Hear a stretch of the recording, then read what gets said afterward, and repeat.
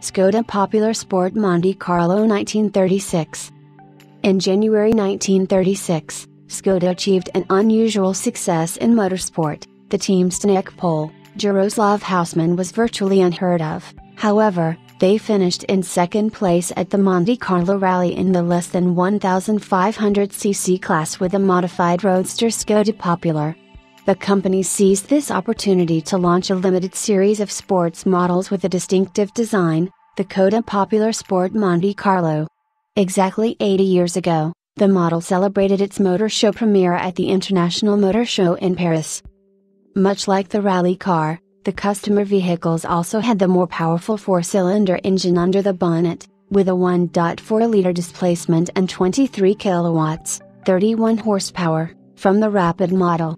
The 3-speed transmission sat above the rear axle, forming a block with a differential, transaxle system. The model had a top speed of 110 km per hour, and the effective hydraulic brakes completed the sporty disposition of Skoda Popular Monte Carlo. In 1936, the base price of the limited edition model was 28.500 crowns, while the standard Roadster Popular 1.0 liters, 16 kilowatts, 22 PS, started at 18,700 crowns. The first two vehicles of the Skoda Popular Monte Carlo type were built in July 1936. The last copy, a coupe with dark grey metallic paint, was delivered on January 13, 1939. Of the 70 cars produced, 24 were roadsters in a lighter version with simpler equipment. In addition, 17 comfortable roadsters were produced with handle-operated side windows instead of the attachment windows.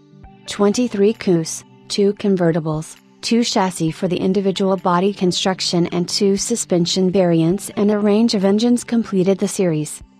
There were 2 roadsters that were particularly luxurious, which the Czechoslovak government sent to the Yugoslavian head of state in 1938, the then 14-year-old King Peter II. Karađorđević. Discerning private customers could opt for the 2-seater coupe Skoda Popular Monte Carlo, which cost 35,000 crowns. It was 4.20 meters long, 1.50 meters wide and 1.37 meters high, weighing in at 960 kilograms. In October 1937, the facelift model went on sale. Its characteristics included a modified suspension and tuning, as well as the longer wheelbase. The compact body featured many aspects of the then streamlined design. The headlights were partially embedded in the wings.